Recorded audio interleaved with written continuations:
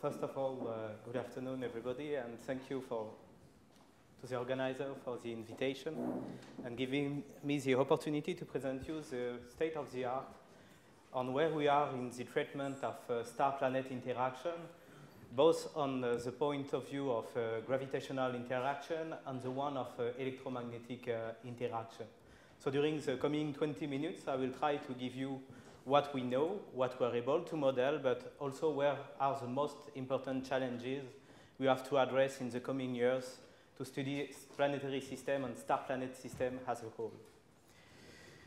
So, first of all, the general context. This is the context of this conference. We have a revolution in astrophysics with the discovery of exoplanets since 20 years now. And thanks to this revolution, we have new planetary systems. And we have also, thanks to some missions like Porto, Kepler, and in the near future, Cheops, TESS, and Plato, the characterization of their host star. And we will see that the host star have also a very important influence on the surrounding system. So when you are interested in dynamics, as this is my case, you want to understand the evolution of the rotation of both the star and the planet.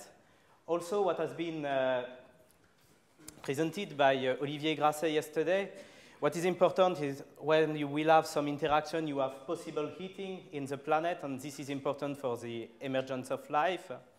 And also, you want to understand the orbital architecture. For example, this system, Kepler 11, I like to show it as an example because you can see that you have 6 planets, but they are, in fact, in a distance to the stars that correspond roughly to the orbit of Mercury. So you can see that you can have very closed system where all the interaction, both gravitational and electromagnetic, will play a key role. So, in fact, to set the stage, we want to understand system in interaction, and if we go back to our daily life, we have everyday example of the two main interaction with radiation of the star and the moon in the case of the Earth. The first one is a gravitational interaction, which will lead to tidal interaction between planets, their moons, if any, and the star. And it will give angular momentum transfer between the components, and it will modify the rotational and the orbital evolution. And then, if you have magnetic field, this is the case of most low-mass stars, of course. And if you have magnetic field in the planet, you will have electromagnetic interaction. And we have the case of the Earth, where because of the interaction between the solar winds, and the magnetic field of the Earth's magnetosphere, you can have such phenomena as we see in the pole. So what is the state of the art from the physical point of view of the modeling of this interaction? In fact, in many studies, the bodies are treated as point mass objects or solids, and we adopt ad hoc prescription for tides, winds, or electromagnetic interaction. But what is very interesting is that if you look at the different body, here you have the stars, here you have the planets, all of them have very different, strongly different structure. Look at the case of the star, for example, very low mass stars are completely convective. That means that in these bodies, all the heat transport is due to convection. If you go to the case of the sun, you have an external convective envelope, and inside you have what we call a radiative core, where the transport of energy is ensured by radiation. And if you go to higher mass stars, then you revert the internal structure, and the external part is radiative, and the internal part is convective. If you go to more differentiated body, going to high mass star, from high mass star to low mass star, then you have gaseous giant planets with convective envelope and a possible rocky icy core. Then you have the intermediate mass icy giant planet. You can have icy bodies like the one presented by Olivier yesterday. And finally, you have telluric planet. And you understand that this internal structure and the corresponding dynamics will strongly modify the response to the different forcing coming from the star or the moon. And thus, we need an ab initio for physical modeling. let us begin with tides. When you have tides, you have tidal waves, both in fluid, liquid and gas, and also in the rocky icy part. If you look at the fluid part, because you have an elongation because of the tide of the body in the direction of the perturber, you will have an hydrostatic adjustment of the body, and this will give rise to large-scale displacement. On the other hand, you can look at a fluid body with a tidal perturber as a forced oscillators, and you have given oscillation of the body. The first one is what we call the inertial waves. They are also called Rossby waves in geophysics. These are waves which are ensured by the Rossby, by the Coriolis acceleration due to the rotation of the star or the planet. If you are stably stratified, that means that the layer is not convective. You will have the Archimedean force. This is the case of the Earth's ocean. And then this will give you gravity waves. And thus, if you combine with the action of rotation, you will have gravito-inertial waves. Acoustic waves are at higher frequencies than the forcing, and thus they are negligible for tidal waves. Do we see some signature of these tidal flows elsewhere than in the Earth? Of course, in planets, we see some tidal waves, but also in stars. Here you can see the case of a binary star. It's around 1.5 solar mass stars. And you can see in the power spectrum of oscillation of this star some peaks, and these are tidal oscillation in stars. For the rocky part, you will have a large-scale displacement in the rocky part, and you will have seismic eigenmodes that can be excited by tides. So what is very important for tidal interaction is that you will have potential energy, which is linked to the gravitational tidal potential. You convert it into kinetic energy, and because of the internal structure, you have dissipation. Then you have system evolution, both for the spin and the orbit. For example, you will circularize, in a given case, the orbits. You will make the spin become aligned. And as in the case of the moon, you will synchronize the spin with the orbital motion. And what is important is to understand this friction. Very often in the literature, you will meet the quality factor. The quality factor corresponds to a forced oscillator. If the quality is high, the dissipation is weak, and thus the evolution, tidal evolution, will be negligible. If the quality is low, you have a high dissipation and a strong tidal evolution. So you can say, okay, but if I have this factor, I can parameterize it, and we will be very happy to compare that with observation. Look at this example of Mars-Phobos system. So Mars is, of course, treated here as a solid, and then the quality factor has a smooth dependence on the orbital frequency. And what you can see, depending on the power law you adopt, is that when you look at the semi-major axis evolution as a function of time, you have a different evolution as a function of this power law, and thus that means that you have to constrain that power law to have the correct evolution. But now, replace the solid Mars by a purely fluid, convective Mars, and looking at the tidal response of this planet. It will be fluid, so you will have a resonant response of the fluid body, like the Earth's ocean, and when you simulate here the evolution, going through this dissipation that strongly depends on the frequency, you get a highly erratic evolution. And you see here that dissipation in fluid and rocky part cannot be treated with the same formalism. And this is one of the challenges. Case of the Earth. We are speaking a lot about exoplanets. Imagine you look at the Earth for the tidal dynamics as an exoplanet. So you don't have the space resolution, and so you can say it's a rocky planet. Yes, but in fact, tidal dissipation in the Earth is ensured by the thin oceanic layer. Here you can see a map of the intensity of the tide, and most of the tidal dissipation is due to this very thin layer. So you have always to be very careful on what we adopt for tidal dissipation. And in fact, 20% of the dissipation in the Earth is ensured here in the east of the Atlantic Ocean. And here you can see the kinetic energy of a tidal waves in the Biscay Bay, just close to here. But what is interesting is that if you go to astronomical timescale, look at what happened if you integrate in the past the evolution of the Earth-Moon system, going from the present position of the Moon. if you adopt a ad hoc constant tidal dissipation, you obtain a moon that is too young, and this is always the result. But if you take a realistic tidal dissipation based on the physics of oceanic waves, then you are able to get realistic order of magnitude for the age of the moon. So we need to have a stratified information for planets. Look at giant planet. Recently, we have signature of strong tidal dissipation in Saturn, 10 times higher than what was admitted just before. And this has very important consequences for the moon, for example. Thanks to such type of strong dissipation, you are able to place the moon at the right position with a scenario where you create the moon thanks to an initial massive ring. And if you believe this scenario, there is other scenario, it allows you to reproduce the surfacic chemical properties of the moon. So once again, internal structure is a key actor. And then if you go to hot Jupiter system with a solar-type star and a hot Jupiter just close to this star, you have some signature of tidal interaction. Here you have the inclination of the spin of the star relatively to the orbital plane. And you see that for low-mass star, with a C-convective envelope, the obliquity is weak, while for hotter stars, which have only a thinner convective envelope, it's not weak. It could be very important.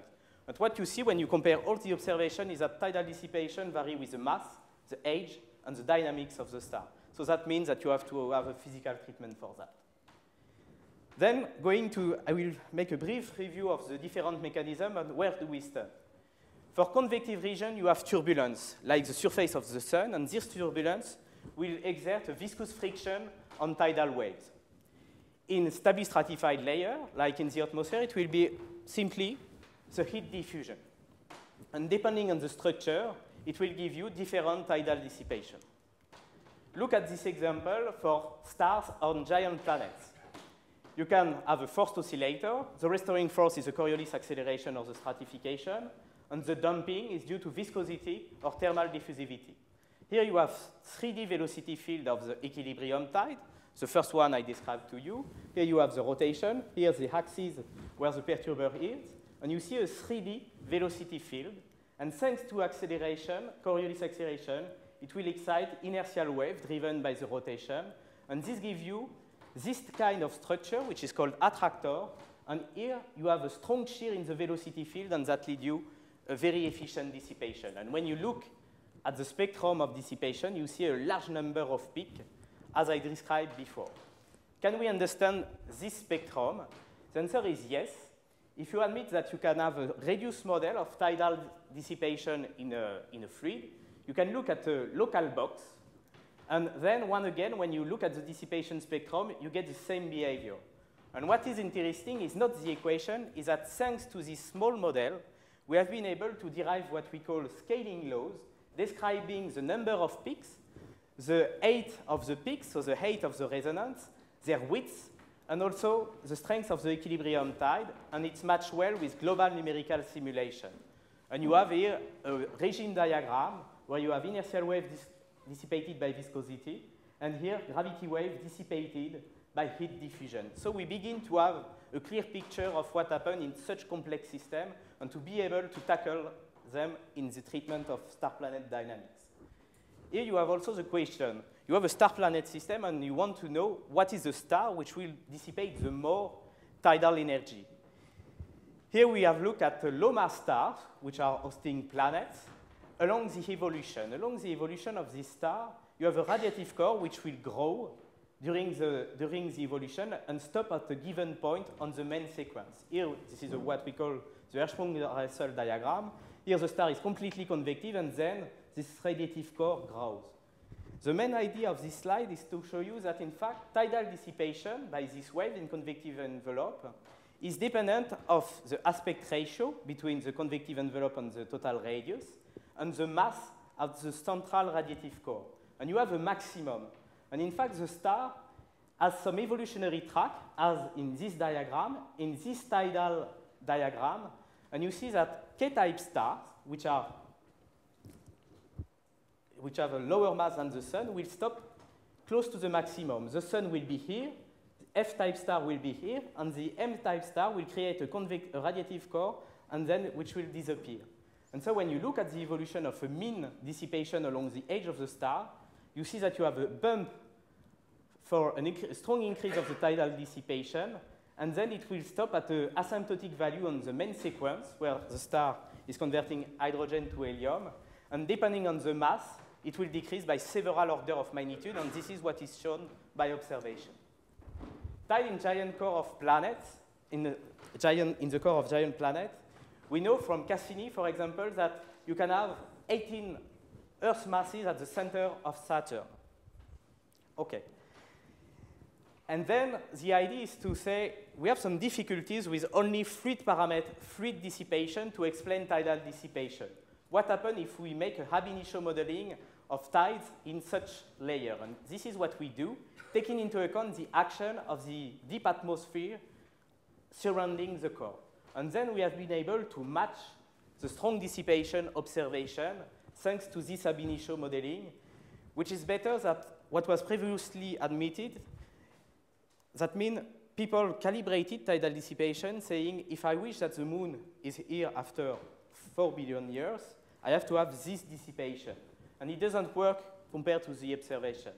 Now, if you go to the physical point of view, looking at the internal structure, being aware of all the unknowns we have for these planetary layers, we are able to make some prediction at fixed physics and to compare them to observation. This is the same that can be done here in Nantes by Gabriel Toby and collaborators. Here you have the tidal quality factor, which is computed as a function of the fraction of ice or silicate in the planet you are looking at, and you can see that you have a difference of order of magnitude depending on the composition. And this is a point, very important point for planetary interiors. This is a need of very good equation of states to tell you what is fluid, what is ice, where you have ice, where you have rocky parts. And finally, we have been able also, we are now able to construct global model of tidal dissipation for planets that both have a rocky part and a fluid part. And in most of the case, for example, for giant planets in this graph, I don't have the time to describe it, we have been able to demonstrate that you have to take into account both the rocky part and the fluid layer together at the same time. And the case of the Earth is showing us that this is also the true for telluric planets. Now you have a magnetic environment around the stars, and you have, for example, stellar winds. For example, in the sun, it's due to the coronal heating. And you can have, in the early phase of stellar evolution, the accretion, the interaction between the star and the accretion. Going to star-planet interaction, what is very important is this point I want to show you, is that you will have, if you have a surface which is called, it will match, the Halfen surface. The Halfen surface is the surface where the speed of the wind is equal to the Halfen frequency that correspond to the strength of the magnetic field of the star. And if the planet is inside this Halfen surface, it will be able to directly interact thanks to magnetic interaction with the stars. And you can create such type of structure called the Halfen wind. And here what is shown to you is the angular momentum flux intensity. Here you have a planet like Venus with a small where you don't have a strong dynamo action. And you can see that you have a transfer of angular momentum from the planet to the star because of an induced magnetosphere. Here you have the case of a planet like the Earth with a magnetosphere, and then you see a different structure where you have some transfer to the star, but also to the winds. And now we have been able to compute scaling laws also, like in tides, for this type of interaction. And what we can see in this diagram, showing the different evolution, here you have the spin of the star in the mean orbital motion. If you take into account tides, you will predict a given final state. But if you take into account what happened to the star, it lost angular momentum thanks to the wind. It will be described by Florent Gallet in his talk. Then you have a completely different evolution, and thus that means that at the present state of the art, we have to take into account both tides and magnetic interaction. And for the evolution of the star, it will also modify, it could modify the evolution of the star. For example, if you look at a solar-type star, because of the waves you are exciting by tides, for example, a hot Jupiter, you can transport angular momentum into the star, and when you transport angular momentum into the star, you modify the internal shear, and when you modify the shear, it's like in the atmosphere, you can modify the profile of chemical composition, and thus the evolution of the star. The last point is that you have some system like Tobu, where the presence of the hot Jupiter has been suspected to modify the magnetic activity of the star because of tidal flows I presented before that are able to modify the generation and the stability of magnetic field. And these two topics are completely new research field. And here, this is the take-home message with the most important question about tidal dissipation variation in star and planet as a function of the structure, the revolution states, the relative importance of tide and magnetic interaction. You have seen that we have to take into account both of them. And finally, the evolution of the orbital architecture and consequences for habitability. And I thank you for your attention.